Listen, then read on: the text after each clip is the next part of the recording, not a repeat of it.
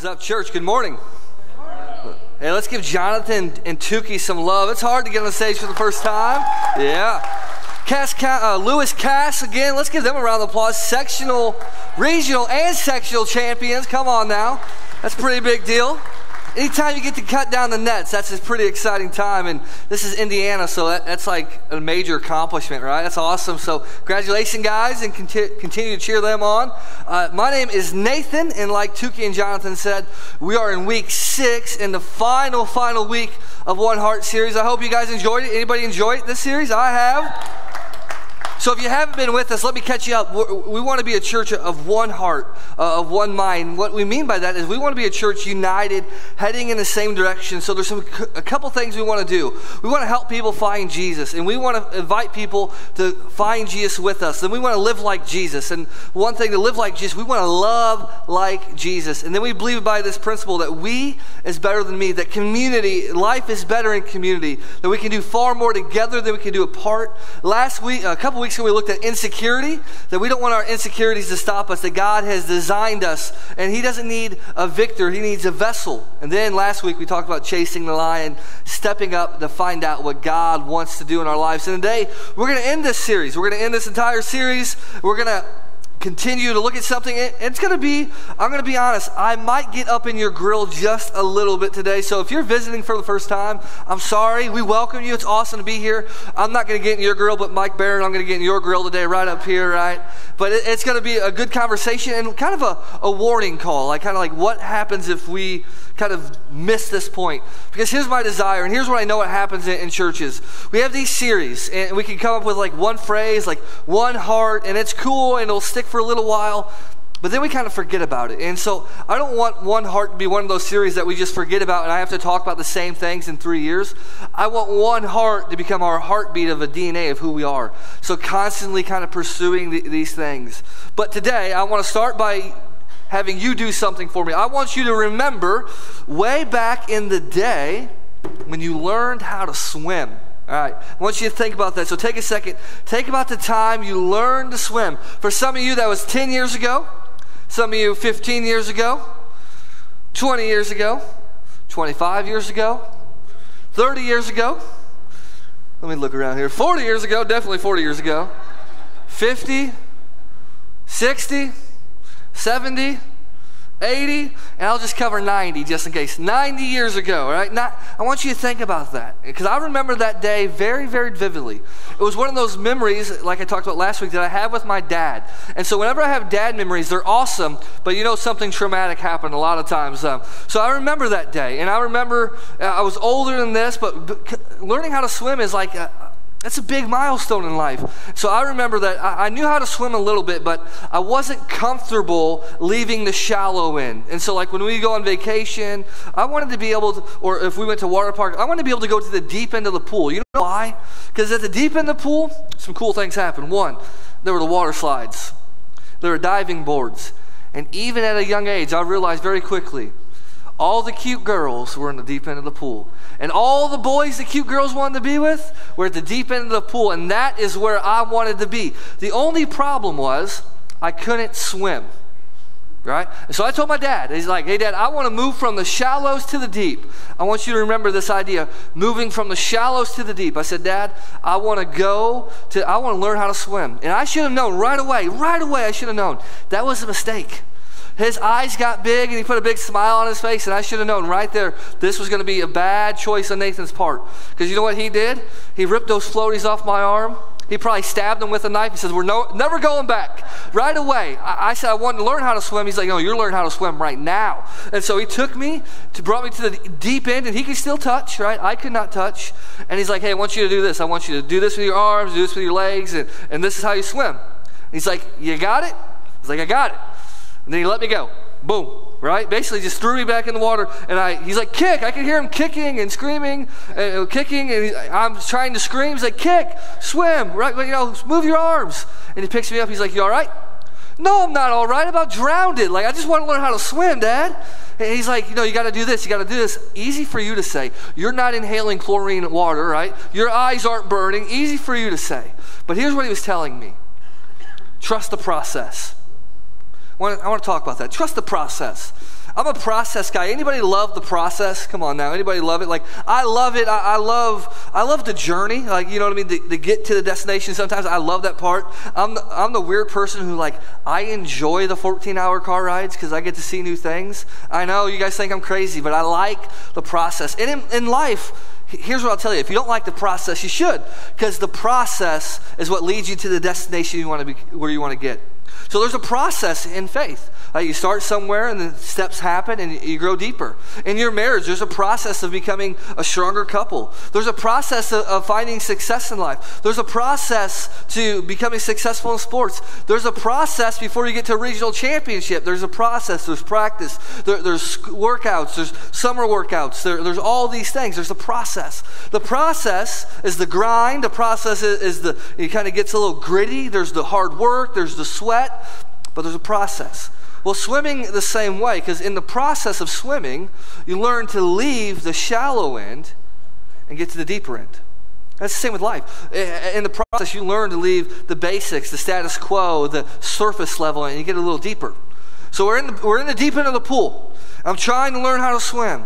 He's telling me to do all these things. My eyes at this point are like bloodshot red, burning because of the chlorine.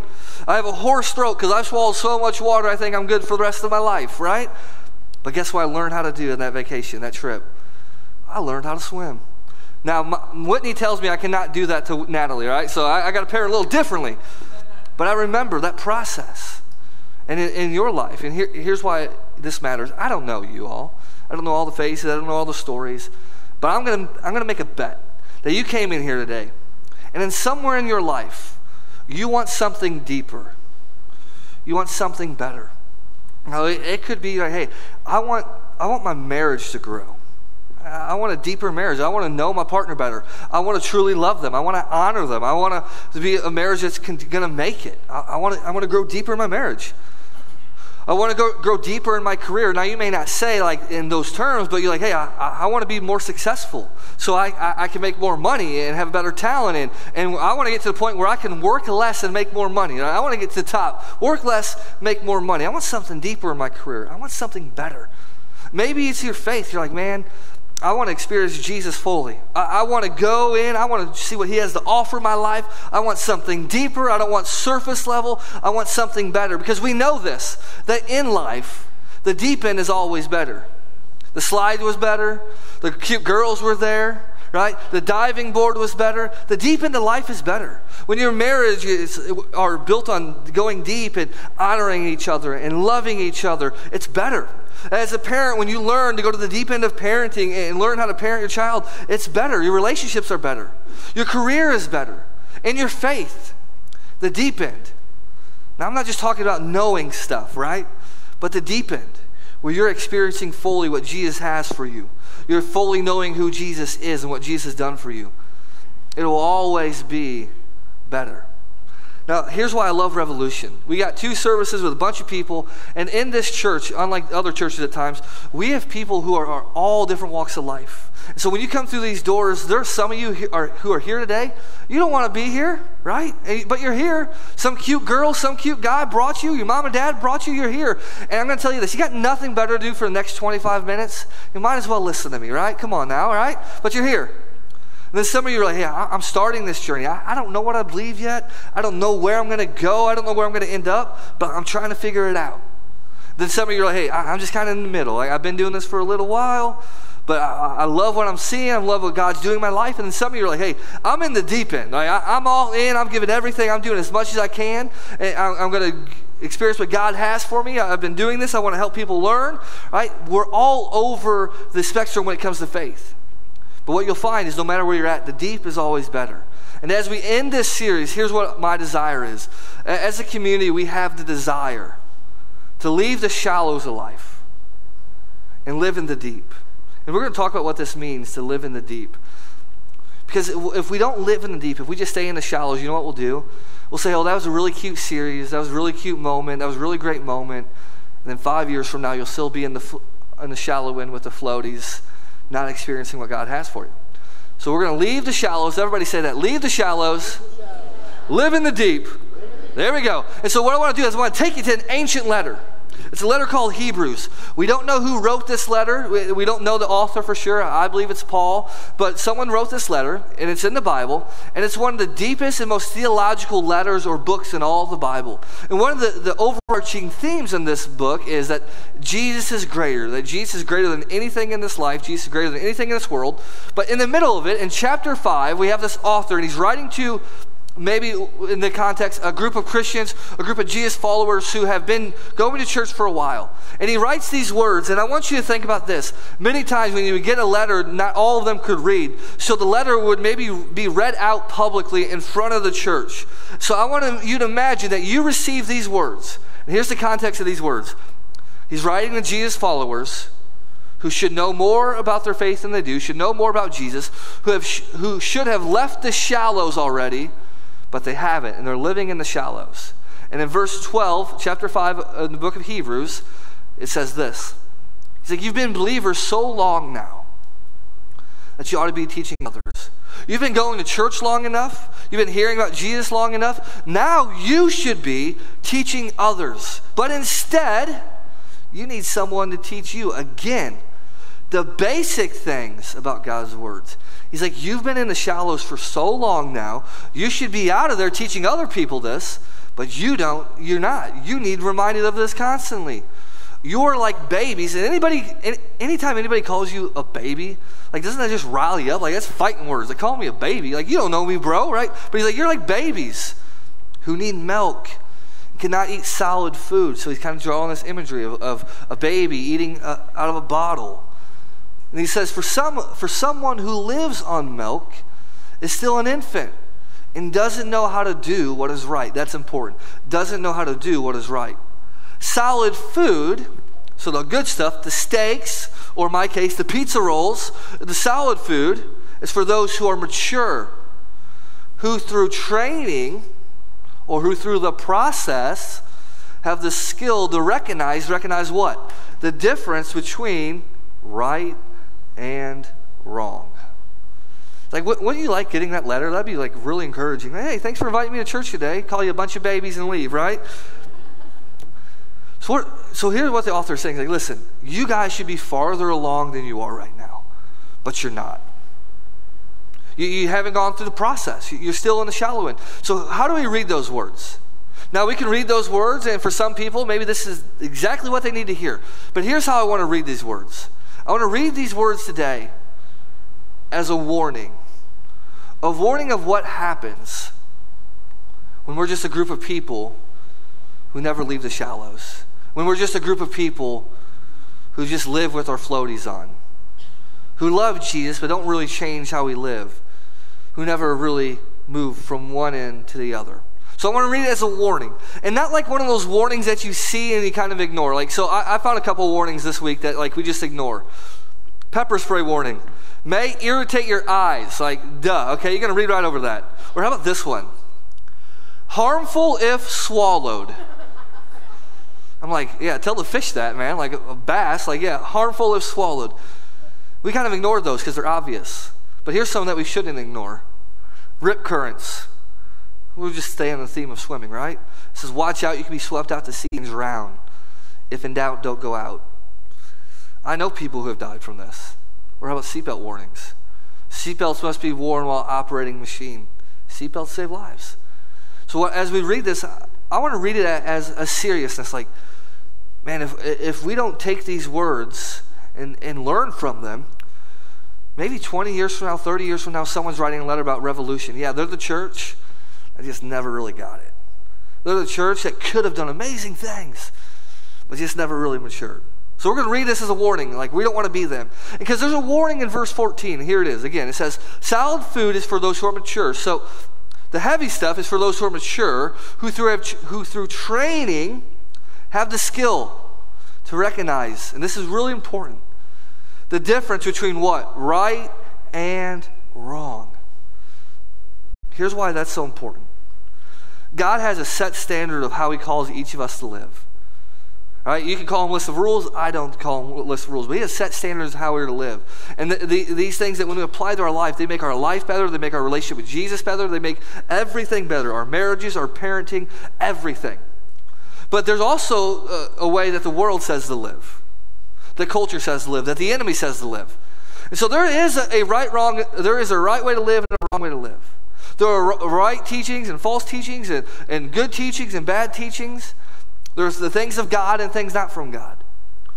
He's like, if you never mature, if you never leave the shallows, you don't have the skill, you don't have the knowledge, the ability to recognize the difference between right and wrong. He's like, you're not going to know what's really from God or what's not from God. But also there's a bigger warning, not just right and wrong. If you're not taking the necessary steps towards the deep, you're settling for a lesser life. What do you mean I'm settling for a lesser life?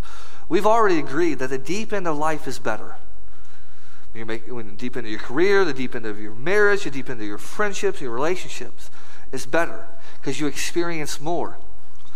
When it comes to our faith in the deep end, again, it's not knowledge transformation. We're not transferring knowledge. But in the deep end, when you're experiencing who Jesus is fully, you're living the life that he has called you to, because I believe he's given you a purpose. That's what living in the deep means. It's knowing him, experiencing him, allowing him to change you and shape you. When you're not doing that, you're settling for a lesser life because you're not experiencing all that Jesus has to offer. Now, I do have to say this. Now, maybe you're here today, you're like, hey, listen, Nathan, I'm brand new. I'm taking milk. So I want you to notice, what did he say? Did he say it's bad to have milk? No. How about this? How many of you love to drink milk just in general? I don't trust any of you, man. I can't drink milk at all. So I got to imagine it's chocolate milk, okay? It's chocolate milk in my bottle. But he doesn't say, hey, don't drink milk. He doesn't say that. He doesn't say you should never drink milk. He doesn't say that. So let's not put words in his mouth. Here's what he said, the author's saying. He's like, there's a time to drink milk. There is. Because when you're drinking the milk in the shallows, you're learning the foundation. You're learning, hey, who is Jesus? Who is Jesus? You're learning what it means to live like him. Oh, I'm starting to read my Bible app. I'm starting to pray. I might start going to church for the first time. It's kind of laying the foundation. There's nothing wrong with milk. Nothing wrong at all. It doesn't taste very good, I don't think. But there's nothing wrong with milk. The milk is good. We all need to be there. But he's like, there's something that happens. Because in the milk, you're getting knowledge, you're getting information, you're growing in a relationship. And the more you know, the more you should grow. Or the more milk you take in, if we're following the illustration of a baby, the more you'll grow physically. As adults, you know this. As kids, the more food you eat, you kind of go this way. As adults, the more food you eat, you kind of go this way, right? We get that, right? We understand that the more you know, the more you should grow. And so here's what I'm pleading to you. It's like, don't settle for the shallows. Don't just settle for the glimpse. Don't just settle for a little bit of what Jesus has for you when you can fully experience living in the deep. Because God's desire for you isn't to live in the shallows of your marriage, of your parenting, but most of all in your faith, in your relationship with him. When you can live in the deep. Don't settle for shallow. You can live in the deep. And so what he's saying, he's like, hey, he's telling his audience, grow up. Grow up. Be mature. Act your age. You guys ever know someone who doesn't act their age? And your hands are like, come on now. Like, or that guy or girl who lives like in their glory days? Anybody? Okay. All right. Jenny, don't be elbowing Mike here. Come on now. It's church. When I think of that, someone who doesn't act their age or never grows up past the glory days, here's what I think about. Anybody know who this is? Come on, Uncle Rico, man. We got some Uncle Ricos in here. I know we do. But if my wife was in here, she'd call me Uncle Rico. But Uncle Rico is from one of the, I don't know what to call it, but he's from the movie Napoleon Dynamite. Anybody ever seen that movie, right? Okay. Man, I think of all you differently now, right? Napoleon Dynamite. Uncle Rico, a crazy character. His whole life is built on that he never got put in the game, and if they would have put him in the game, they would have won state. So Uncle Rico lives his life with the same hairstyle, the same clothing, and he even videotapes himself throwing footballs, trying to try out for NFL teams. He lives in his glory days. Though, I would take this van nowadays. This is pretty cool. I travel the country in that van. Whitney wouldn't have it, but that's pretty sweet, right? But Uncle Rico, he's funny because he's like you just never grew up. And so when we look at people like that, like, man, hey, dude, you're 50 now. Stop acting 25, or stop, wearing your high school jacket, right? Come on now. But Uncle Rico never grew up.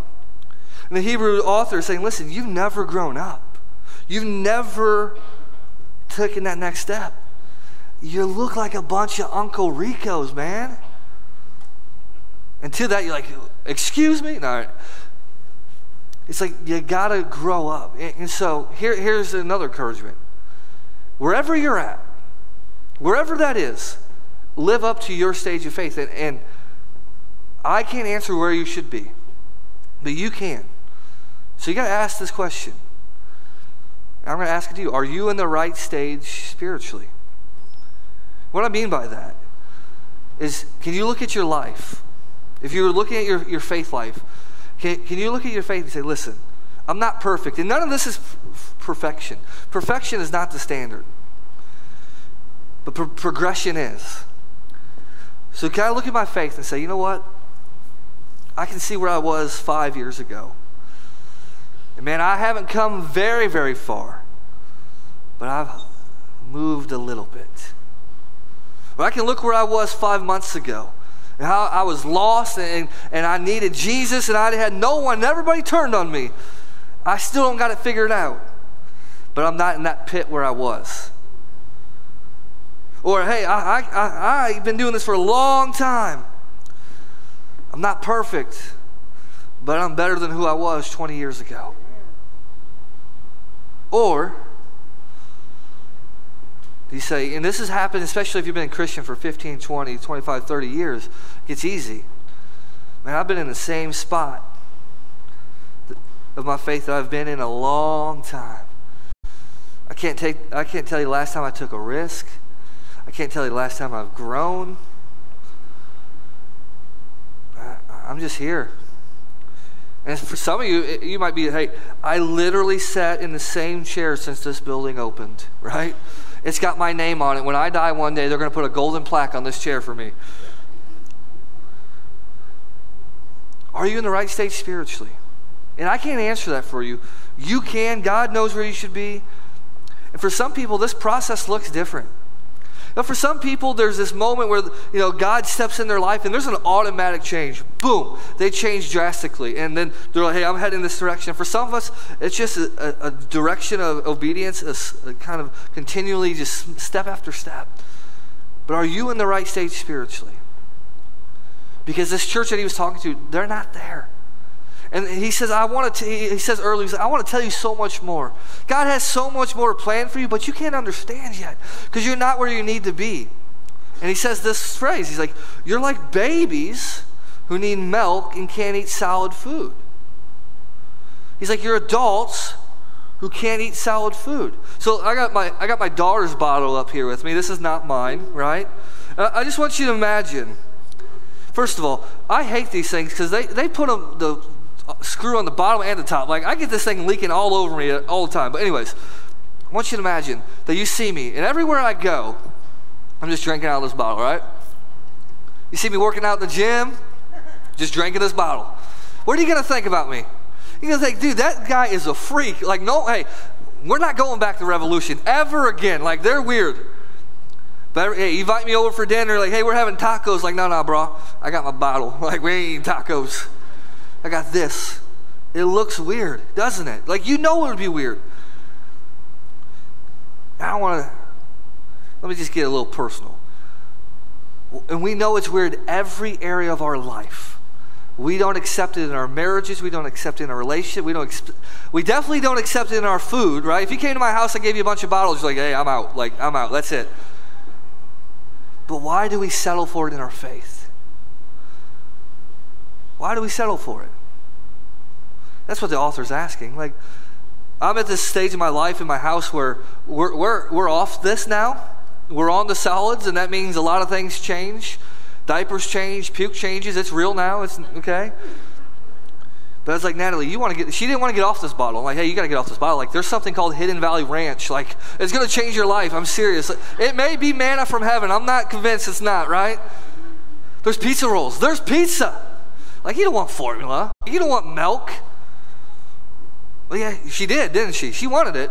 And she cried for a long time. I'm going to be honest. There's some days hey, Whitney, turn around. I'm just going to give her the bottle back because this is not working out. I want to sleep sometime this century. But he's like, listen. You're settling for less. There's got to be a progression here. Again, it's not perfection. We're not saying there's got to be any perfection, but there's got to be a progression here. And the progression is, you can name it a bunch of things, but we're just going to call it spiritual maturity. And notice what I said about spiritual maturity. It's the process of God growing and stretching you to become more like Jesus. Nowhere do I say, hey, it's knowing everything, having all the facts, being able to read Greek and Hebrew.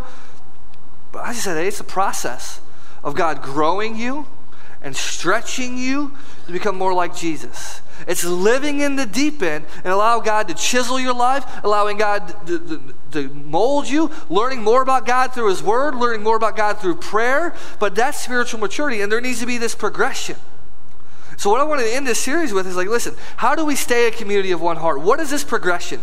And that's really hard to do because there's no streamlined process. I can't say, hey, follow this 10-step plan, and you're going to be exactly where you need to be. Because I can't do that because it doesn't work that way. There's no streamlined process. At the end of the day, what often you have to realize is like, it's nobody else's responsibility to take you off the bottle. Right? Now, we're going to help you, but there becomes a point where like, hey, you know what? I want to experience fully what God has for me, and I want to move from this. And there's this process that they put in place here years ago, before I got here. And I want to just talk about this because we're going to talk about this much more often. You're going to see it all the time. Any first steps that you're going to have through Revolution is going to go through this process. And again, it's not perfect, but I want to tell you about it a little bit. Maybe you know this, and if you know this, just stick with me here. But there's a process that we call the 3 C's. The 3 C's, it's kind of our discipleship process. But here's what I believe, that growth only comes with a process. And if you're going to grow in your faith, it doesn't happen by accident. You can experience God, but God's going to ask you to grow. God's going to ask you to take steps. God's going to ask you to mature in your faith. So here's the process. It's 3 C's. We do them with these arrows. So if you've ever been around here, you're like, what do these arrows mean? I'm going to tell you right now. So here's the first one. Anybody know what this means?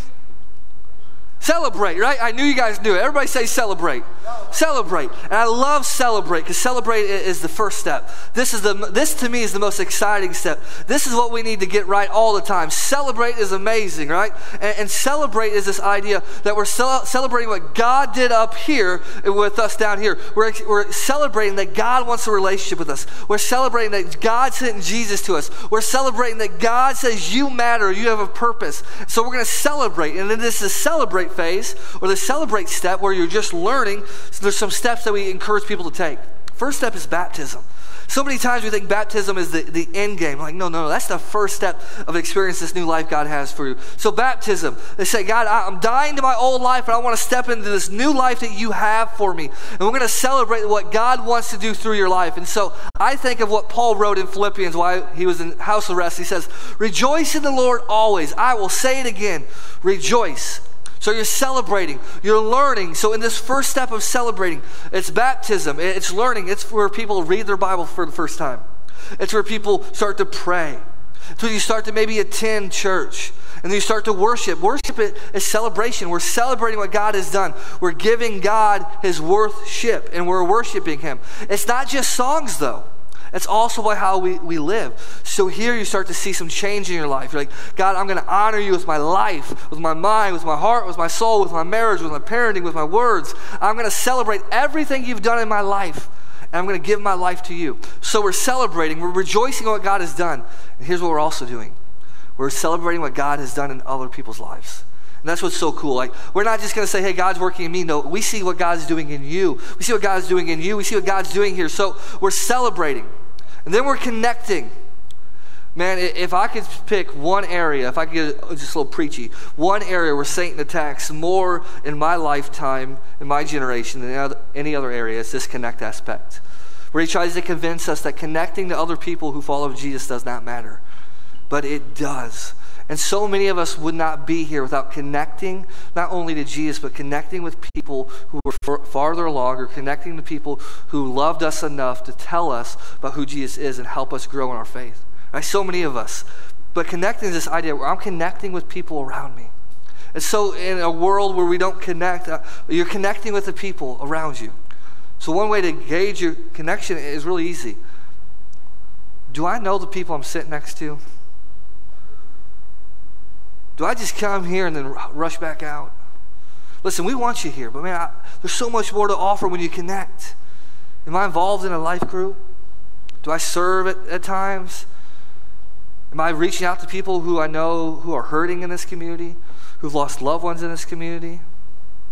And part of connecting, why it's so important is, there's also this reality that there's people in this room who need you, who are farther along maybe in their faith than you are, that you need. And if you're farther along than somebody, man, you should be helping them move to the deep end, connecting with them.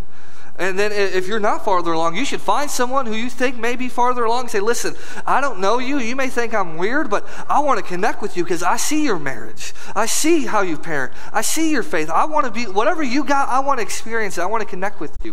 And that's really what this series has been about. Because here's the key verse. All the believers were one in heart and one in mind. And that's really easy to say. It's really easy to say, hey, we're a community that loves people. It's really easy to say, hey, we're a family. It's really easy to say we're better together. But it's a lot harder to actually put it in practice. And I'll always live by this. If we can't love each other, I don't think we're going to be real good at loving people out there. That's just me. If we can't connect with each other, I think it's going to be hard to connect with people out there.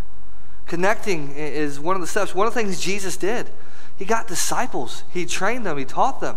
And even in those 12, he got closer to 3.